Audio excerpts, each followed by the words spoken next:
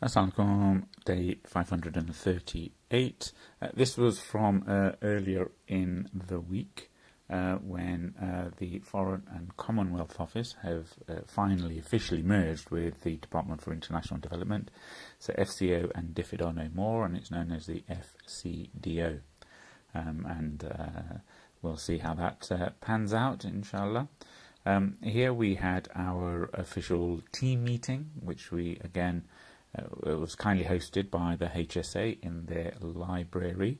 So a maximum of 6 of us in the room at one time, maintain social face masks, hand hygiene, and so that was a productive meeting. I had another colleague on leave, another one ringing on via teleconference, so managed to go through the work plan and make some progress on that.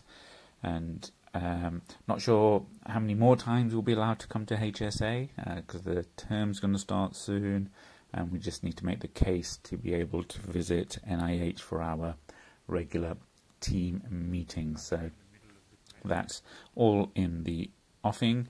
So in addition to that, had actually a really useful conversation at the end of the day in the evening with my subject matter expert from the days back from holiday. We managed to go through the work plan, and thankfully they were very supportive of the things that I've got planned for the team, and their particular input in supporting the surveillance aspect, which is obviously their specialism, so it was useful to get that feedback and that validation from colleagues in the UK.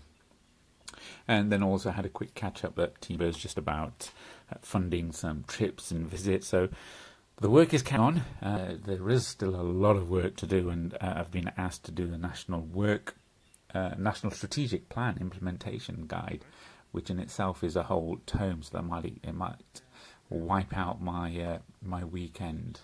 But anyway, let's see, inshallah, how that pans out.